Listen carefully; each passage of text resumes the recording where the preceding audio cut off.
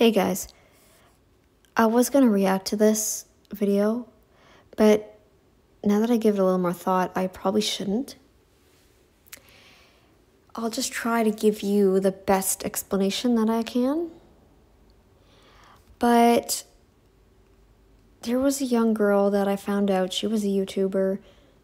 She unfortunately passed away from anorexia, complications with it. In her treatment.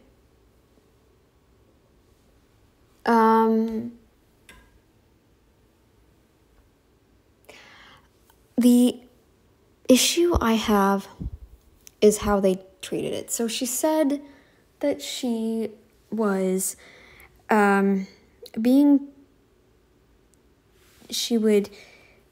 there was one meal there were a couple, like she had her meals. She was at the clinic at this point. She was having her meals and stuff this one day, and then she had her meal before she went to sleep. And she noticed her blood sugars were starting to drop, which they were good drops. They were good drops. Now, there was one problem. It dropped down to low. Then, so long story short, they had to have paramedics come and get her blood sugar back up. Now, she never said they were giving her any exogenous insulin, so I don't think she had that problem. Then the next day, she had a hyper. She was following the plan to a T, and then they checked her blood sugars, and she had a hyper incident. So they're like, we got to bring this down, we got to bring this down, and it took forever for her blood sugars to fall.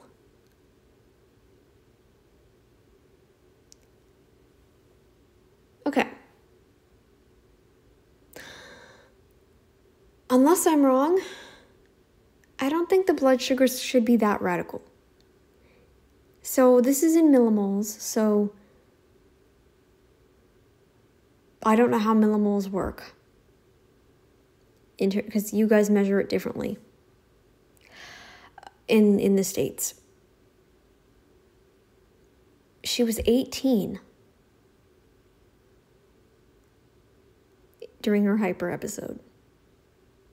It took her all night to drop from 18 to 6.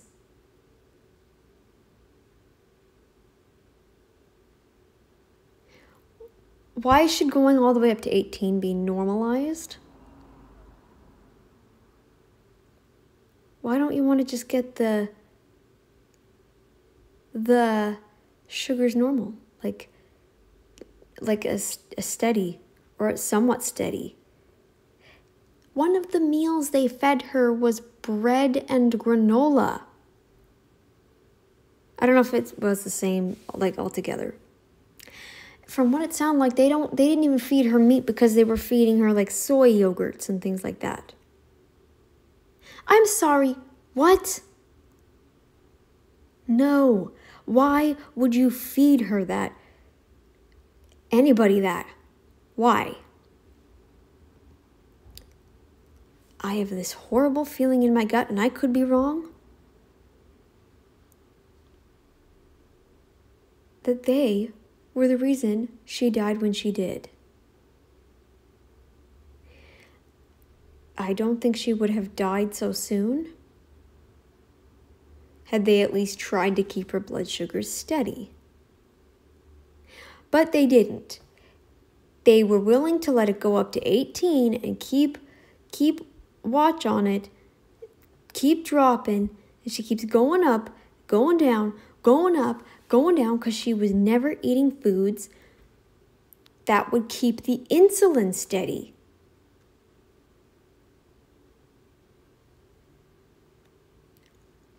No fats, animal fats,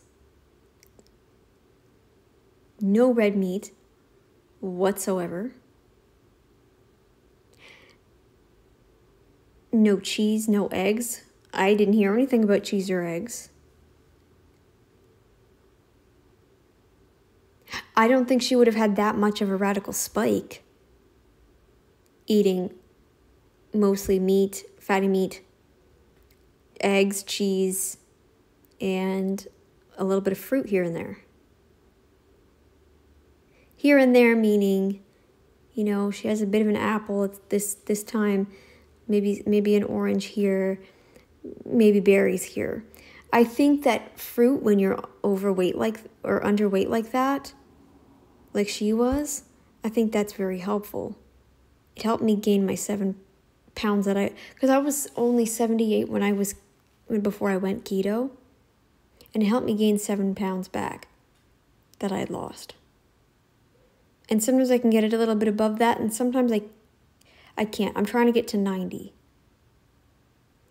I'm trying to get to 90 because from what I've read, 90 for my body height is normal, is an okay weight. I still have 10 more to go, pretty much.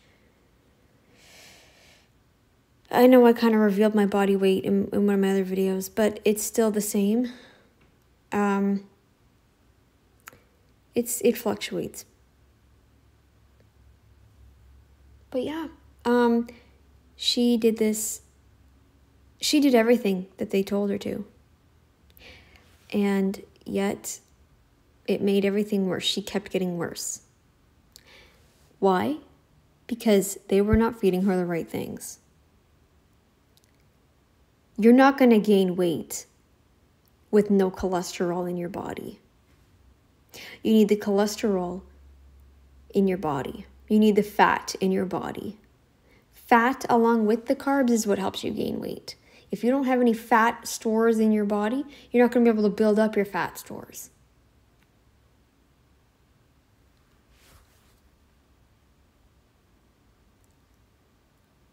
I'm sick and tired of this.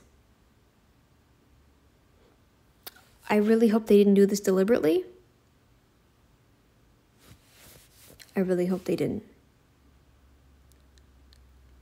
I have a bad feeling they might have.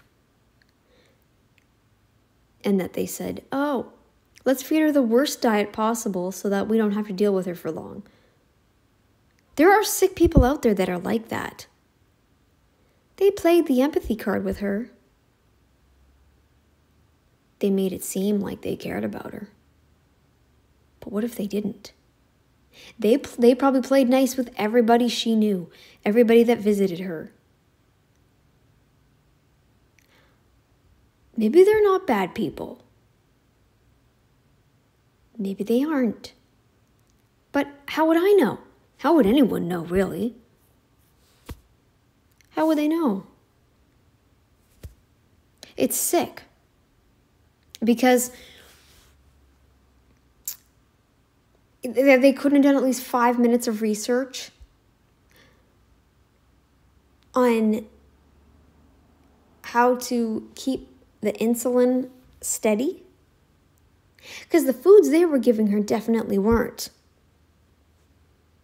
You want to keep your insulin steady. Even if you're underweight, you can gain weight eating a high-fat diet. You need to up your carbs more, just a little bit more. I was eating kind of fruit paleo. Like, I didn't have grains on my paleo diet. I was eating fruit. And I gained weight. I don't lose past that point either. I never lost. I fluctuate normally like most people do, but I don't fluctuate between really dangerous levels of weight like I used to. Right? It's so sickening to me how they didn't just research into this. I feel like she would still be here today if they had just done more research. Proper research. Really dove down deep. Dove down deep.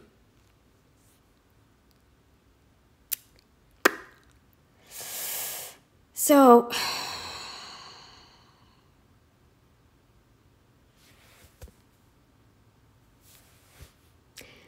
and her blood results, they did some blood on one of those days too that she was there, and it was bad.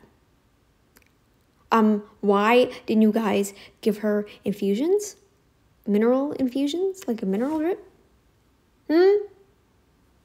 Why didn't you give her iron and stuff? You could have done it really slowly so that she wouldn't have been, because, yes, I've noticed that you can react, but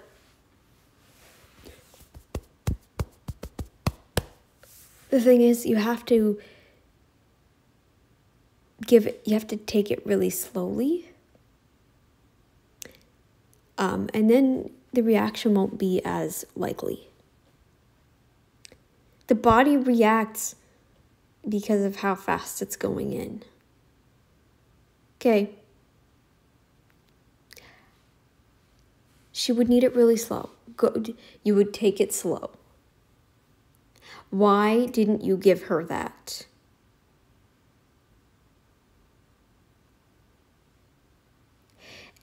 I could understand, it wouldn't have mattered. She would have still really badly reacted because of her condition. Maybe. Okay. But the insulin shouldn't be going that nuts. She obviously produces insulin and quite a bit of it. But you fed her wrong, okay? You fed her wrong. And I think you owe her family an apology. I think you all owe her family and friends and everyone that cared about her. You owe her an apology. You owe them rather an apology.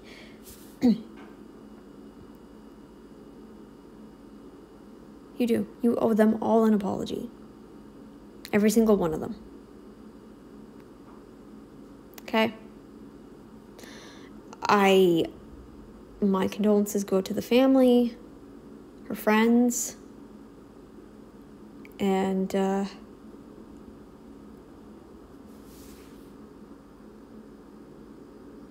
may you rest in peace. And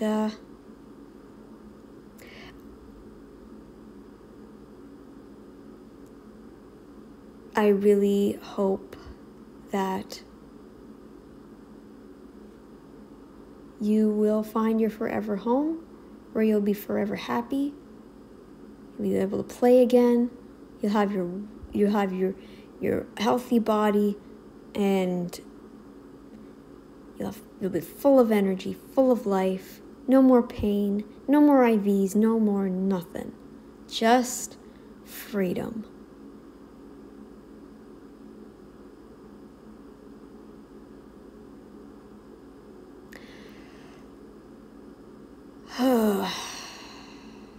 I'm not, I'm not one to fully assume things, but when you don't take the time to research stuff, that's when I really think you're doing a terrible job as a physician, as a dietitian, whatever you are. I think if you don't research the problem for your own clients thoroughly, research, search, day in, day out, keep reading. Read the studies, run them through your head, right? Does this actually make sense? Does this not make sense? Is there something wrong with what I'm reading here? You got to read these things. Okay? Cool.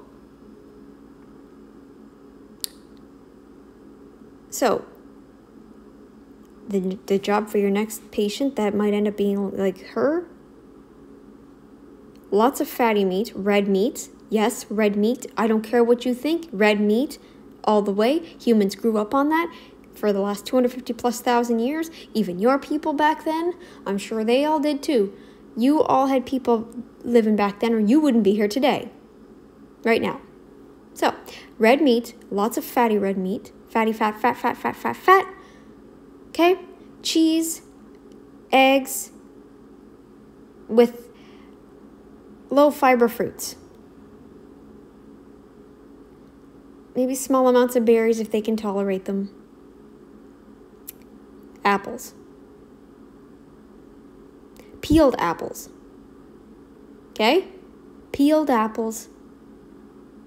Maybe make some like carb, like chilies, but don't put beans in it. If they can tolerate any kind of vegetables, if they can tolerate sauces like tomatoes and stuff like that, tomato sauces, and maybe a few small vegetables, cook them down as much as you can so that they're not too hard. Give them like apple sauce maybe too, things like that. But you want to keep the insulin stable. So when you give them carbs, balance that out with a fat and protein. So when you have eggs, so the first breakfast of the day should be eggs with some salt on it. Then the next meal should be, let's just say a small thing of applesauce, right? But fresh. We want to go whole foods, so freshly made applesauce. Okay? Then I would suggest that because, you know, fiberless carbs in particular are better. Then cheese. Or even if they're hungry enough for a full meal, make them fatty red meat, like a fatty ground beef with veggies. Like it would have like, or just fatty ground beef with some spices if you want, or you know, something like that. Then later after that, you feed them like an orange or an apple, another apple, or, well, orange would be better because they just had an apple, right? Like orange or a clementine, right? If they can tolerate these things, do this. Blueberries, you know, strawberries, blackberries, if they like them. Maybe a couple nuts or something, if they can handle them. Anything they can handle, any carb they can handle, just feed them these carbs after each protein meal. So fat, protein, then carbs, fat and protein, then carbs, fat and protein, then carbs, fat and protein. That's how you want to do it, okay? So, and I'll give you a timeline too. So if you're going to feed them eggs at 8 a.m., wake them up in the morning and feed them some eggs. Boiled eggs, scrambled, doesn't matter. 10 or maybe even 11 o'clock. Feed them the apple or applesauce or whatever. Then 1 or 2, if you really need to space it out that much, or you know, you can do it every 2 hours too. Eggs, then at 10 a.m. feed them the apple. 12, some cheese or like some ground beef, fatty ground beef. Then 2, another carb source. Then 4, or maybe even 5, you could have some cheese. Maybe 7 o'clock, a little bit of carbs. But you want to spread it out. And then 9 o'clock, maybe another snack of cheese or something like that. But their diet should be fatty, like high fat, moderate protein, and moderate carbs. Or, you know, or even make them drinks, carb drinks with honey or something. Honey is very, very fattening. I should know, because when I eat anything with honey, I inflate immediately. I gain 2 pounds just inflammation. With the first dose of honey, my weight jumps up. Yep. So that should help you. And I really hope you enjoyed this video. Again, my condolences to the family of this beautiful girl. She sounded really nice. I think I would have really liked her if I had really gotten to know her. There's not many people from her country that are actually nice. I only know of a select few that actually are. A lot of these people tend to be very rude. So, yeah. But yeah, I think Because I know of a couple people that are rude too from that place. So, yeah. So I hope you enjoyed these. I hope you liked my tips. Remember, the fat and the protein is priority even when you're underweight. Just try to add a lot more. Like, don't make it quite keto. Make it higher carb than keto. Okay, a little higher carb, and base it around fruits if you can, or honey, something with honey in it, right? Base it around that, and you should be fine. Okay, that's how you get someone to gain weight and keep the insulin stable as well. Even better, what you want to do is eat cheese and then eat the carb source, or eat the carb source and the cheese. Might help. Okay? That's what you want to do. That is how you do it. That's how I did it. That's how I gained the 7 pounds back. And now I just struggle to kind of keep above, 80 right now. Because that's ultimately where I want to get to. Above 80. Okay, guys, I hope you enjoyed this, and I will see you in the next video. Bye, guys.